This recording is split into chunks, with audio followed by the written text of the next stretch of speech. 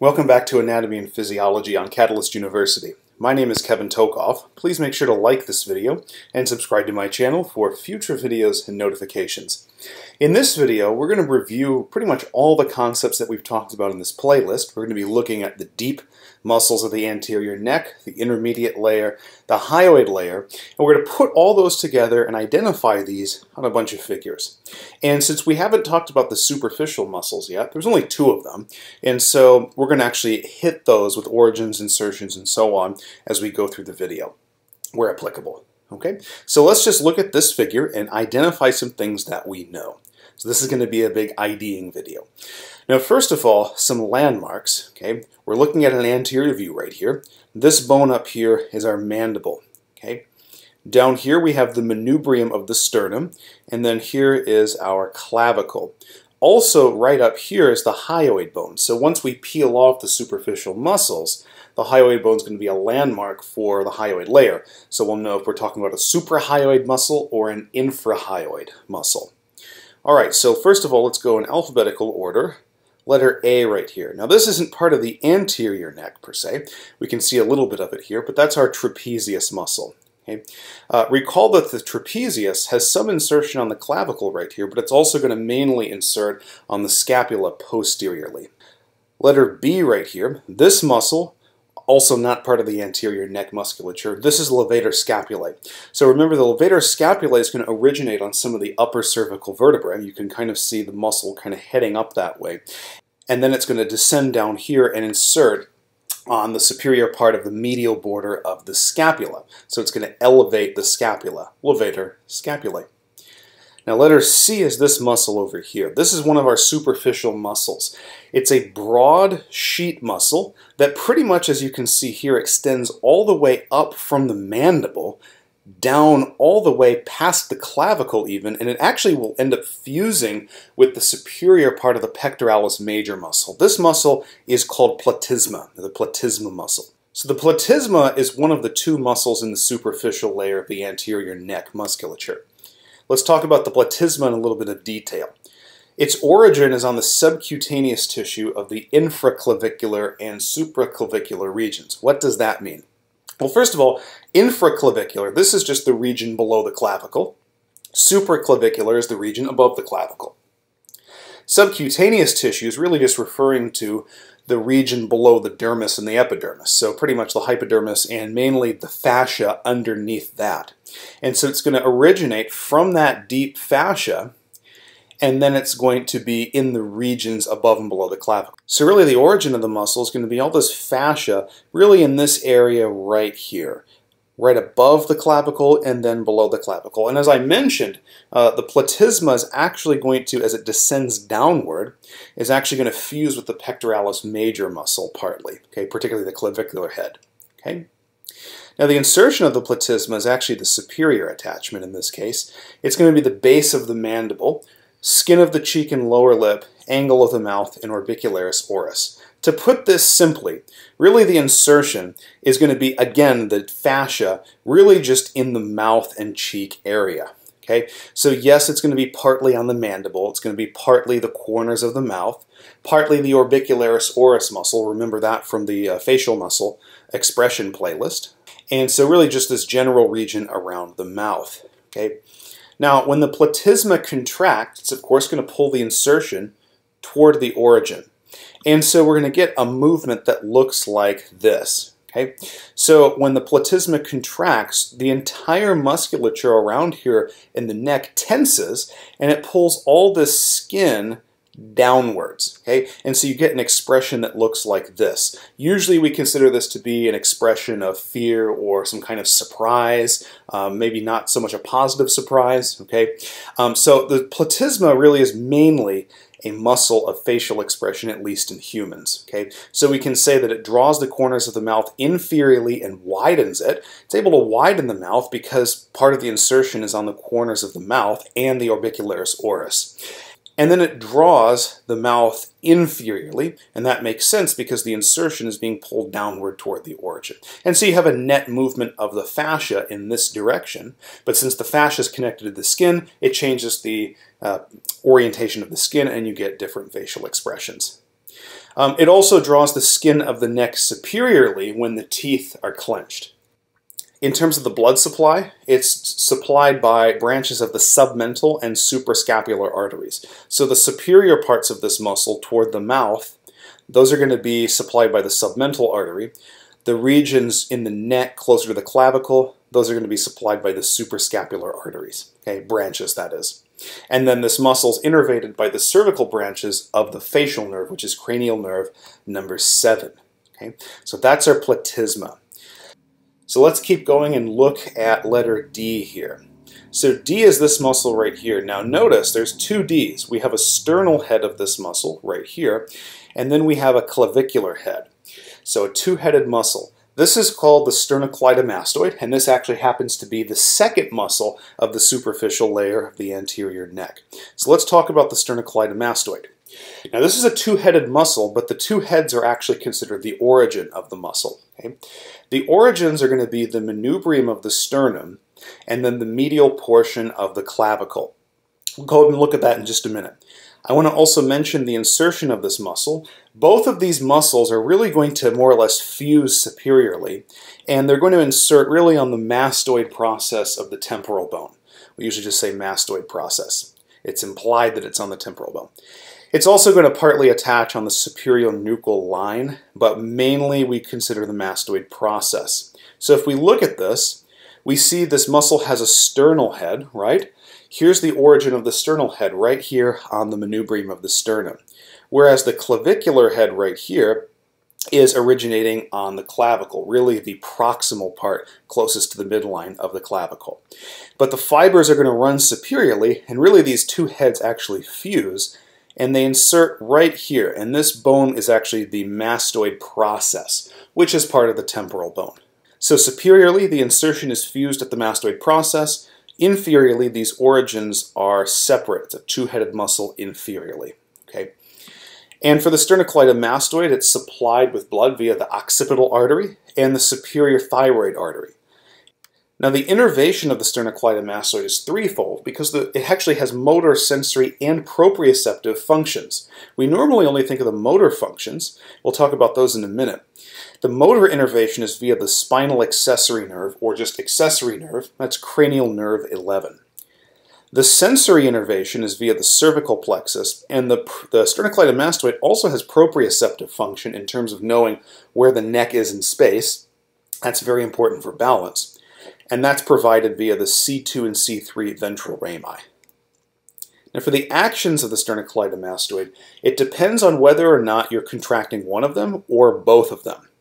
If it's a unilateral contraction, and let's just say for the sake of argument that it's the left sternocleidomastoid, that's the left one in this image right here. If only the left sternocleidomastoid contracted, you're going to get contralateral cervical rotation. In other words, if the left sternocleidomastoid contracted, then you're going to rotate the head to the right. However, you're going to get ipsilateral cervical flexion. Okay? And really this is more of a lateral flexion, sort of a cross between flexion and lateral flexion. If one of these contracts though, let's say the left sternocleidomastoid, then you're going to get cervical flexion and lateral flexion also to the left. Okay? So it depends on whether or not you're talking about flexion and lateral flexion or rotation of the neck. Okay? Now if both of these muscles contract, you're going to get cervical flexion. Okay? So that means basically your chin is going to go and touch your sternum. Okay? That's cervical flexion if both of these contract at the same time. Also during forced inhalation, so when you're actively inhaling, which might occur during exercise or if you have anxiety and you're stressed, okay, it's going to elevate the sternum and assist in forced inhalation. And yes, the origin is the manubrium, okay, but if you're forcefully inhaling, there's actually some elevation of the sternum which helps open up the rib cage a little bit, increases the volume in the thoracic cavity, and you can take in more air during inhalation. Okay. One other thing about the sternocleidomastoid, I just got this picture right off of Wikipedia. Whenever you rotate your head in one direction, you can actually see the other sternocleidomastoid pretty well, assuming the body fat percentage is fairly low. So this woman right here is rotating her head to the left, okay, rotating it to the left. Notice you can see her right sternocleidomastoid right here pretty well. You can actually see its origin down here right on the manubrium, and if you were to actually follow up, palpate this up right to the insertion, you would actually get right to the mastoid process. Another thing about the sternocleidomastoid is that its name is based on its origins and insertions. Notice that it originates on the sternum and the clavicle. Cleido usually refers to clavicle. So sternum and clavicle, and then it inserts on the mastoid process. So even if you forget the origins and insertions, you can look at the name and kind of reason through that. So hopefully that makes sense. All right, let's continue with identifying some structures here. Letter E, right here. This muscle is going to be sternohyoid. This makes sense because if we follow it inferiorly, we have here it originates on the sternum, on the manubrium, and then it goes up and inserts on the hyoid bone, so sternohyoid. Letter G is right here. This muscle is thyrohyoid. So this structure right here in white, you can only see a little bit of it. This is the thyroid cartilage. And so this muscle right here is originating on the thyroid cartilage and inserting on the hyoid bone. So it's thyrohyoid. Letter H down here, this is actually going to be the inferior belly of omohyoid. So that means this right here, this would have to be the superior belly of omohyoid. So remember, the superior belly and the inferior belly of omohyoid, they fuse at an intermediate tendon that's pretty much right here deep to the sternocleidomastoid. And that intermediate tendon is held in a fascial sling that's connected to the clavicle. So the clavicle has a fascial sling that comes off of it and holds the intermediate tendon of the omohyoid. So really, when we talk about the omohyoid, for the superior belly, its origin would be the intermediate tendon, and its insertion to be the hyoid. For the inferior belly, its origin would be on the scapula back here, and then its insertion would be the intermediate tendon, which we cannot see. Okay? Now up here in the suprahyoid region, we have a similar type of muscle called the digastric. It has an anterior belly and a posterior belly right here. And the same kind of situation we have with the fascial sling, except the fascial sling would be coming off of the hyoid bone. But again, the anterior and posterior bellies are joined via an intermediate tendon, which of course is wrapped in that fascial sling, which you really can't see here. Okay? So here's our anterior belly of omohyoid, and then here's our posterior belly of omohyoid. Letter J right here, this would actually have to be stylohyoid. Okay, so this muscle is actually going to attach over here. We can't see the superior attachment, but it would attach on the styloid process, and then the inferior attachment down here is the hyoid. So it originates on the styloid process, inserts on the hyoid bone. Letter K. K is right here. This muscle is pretty much directly deep to the digastric muscle. This is going to be your mylohyoid muscle. Notice it's a broader muscle than really any of the other ones that we actually have in the suprahyoid region. So K is mylohyoid. We'll go down here, really anterior to the levator scapulae, and we'll see the scalene muscles. So if we look at L first, right here, L is directly posterior, or we could say deep, to the sternocleidomastoid clavicular head. This is our anterior scalene. Okay. Going directly backwards to M, this is our middle scalenes. And then down here we can see a little bit of the posterior scalenes. And recall that between the anterior and middle scalenes we'd have that interscalene space where we'd be able to see the brachial plexus coming through and also the subclavian artery. Okay?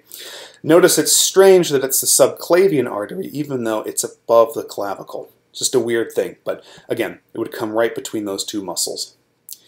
And then on this side, this is beneath the clavicle, but actually underneath the platysma. O is our pectoralis major muscle, and then P is the deltoid muscle of the shoulder. All right? So let's look at one more of these figures, and then we'll actually do the other two in another video, so I don't make this video too terribly long. We got the same kind of thing right here. So A is our trapezius muscle. We can even see the trapezius on this side. B, once again, here's our levator scapulae. Again, it's going to come from some of the upper cervical vertebrae and descend down and insert posteriorly on the superior aspect of the medial border of the scapula. Now in this picture, the platysma has been removed. Notice in the previous picture that the platysma actually covers a little bit of the pectoralis major superiorly. Okay? It's a very thin muscle, so it's still pretty easy to palpate the superior part of the pectoralis major. But the superior part of the pectoralis major is covered and fused with a little bit of the platysma muscle. In this picture, the sternocleidomastoid has been cut. Okay? So on either side, here's our sternocleidomastoid. We can tell that because the insertion up here is on the mastoid process. Okay? But this muscle has clearly been cut. But the origins would be down here on the manubrium of the sternum and the proximal, or we could say medial part of the clavicle. E is the sternohyoid. Let's see if we can find that. E is right here. So this is our sternohyoid. Again, it's going to originate down here on the sternum, and then it's going to ascend up and insert on the hyoid. So sternohyoid. F, let's see if we can find that. F is right here. This would be the sternothyroid. Okay? So again, it originates down here on the sternum, fibers ascend upward, and it's going to insert on the thyroid cartilage right here. So it's sternothyroid. This line right here, this is called the oblique line of the thyroid cartilage. So one muscle is actually going to insert on this oblique line, and then this one, which we're actually about to look at, is going to originate on the oblique line. So this one right here was sternothyroid. G, directly above it, this is thyrohyoid. So it's going to originate on this oblique line of the thyroid cartilage and then insert on the hyoid bone. So this is thyrohyoid. Again, make sense of the names. H, which is right here, okay, this is going to be your omohyoid. Now right here we can see that intermediate tendon of the omohyoid because this would be our superior belly. Down here's the inferior belly. Just remember, it's not visible here, but there would be a fascial sling coming from that clavicle that would wrap around the intermediate tendon and force the omohyoid into this bend right here. But notice that the superior belly does have its insertion on the hyoid bone.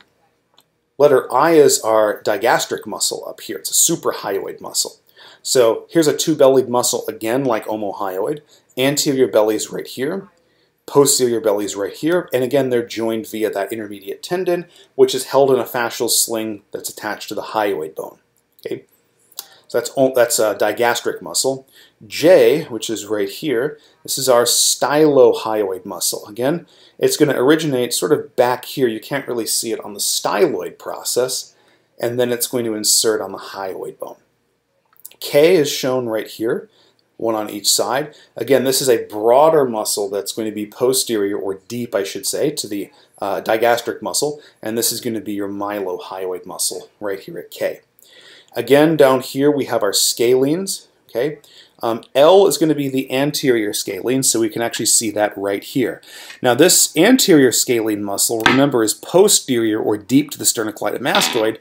Posterior to the anterior scalenes are the middle scalenes, M, and posterior to that would be the posterior scalenes, N.